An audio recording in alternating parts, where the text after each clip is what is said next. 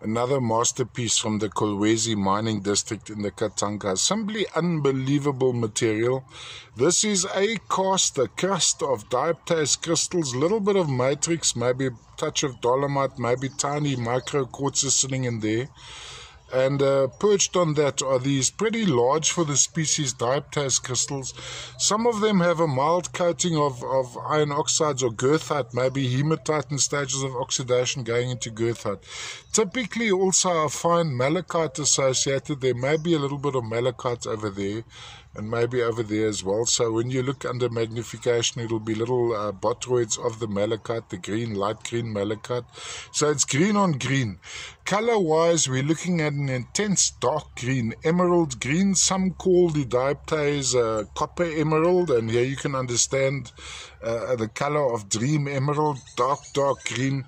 In this case, slight coating of iron oxides with a little bit of a black coating on some of these crystals.